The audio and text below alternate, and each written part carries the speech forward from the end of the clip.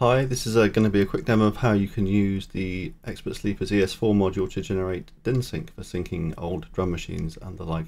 The ES-4 is our SPDIF to CV module, and with the addition of the gate expander, which is the module on the right there, each of the 5 CV output channels can also be used to generate 8 on-off gate pulses. Now, the 5-volt kind of logic high-low gate pulses you can get from the gate expander are perfect for using as a DIN sync signal as well. Now, so the red and yellow leads that are leaving outputs 2 and 3 there are coming down here into the world's simplest adapter into this DIN sync cable, which is then running into the input of this drum machine. This is a nice old Korg DDM 220 percussion module, which has got a DIN sync input.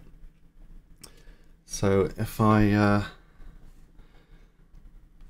hit play on the sequencer to start sending the DIN sync signal, there you go. And because we're generating that in software, we can do tricks like apply a swing to the DIN sync signal.